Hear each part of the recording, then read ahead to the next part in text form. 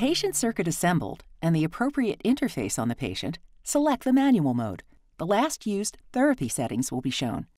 If a setting change is needed, use the plus or minus controls, or press the setting and use the keypad control to enter the required setting. Press Enter to confirm.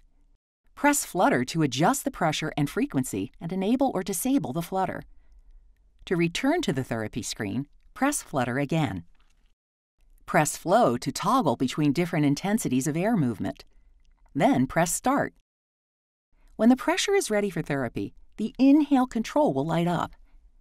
Press and hold the inhale or exhale control to activate the preferred stage. If you don't press any controls, therapy defaults to the pause stage.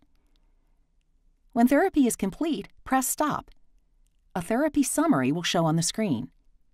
Press Back to return to the manual therapy screen.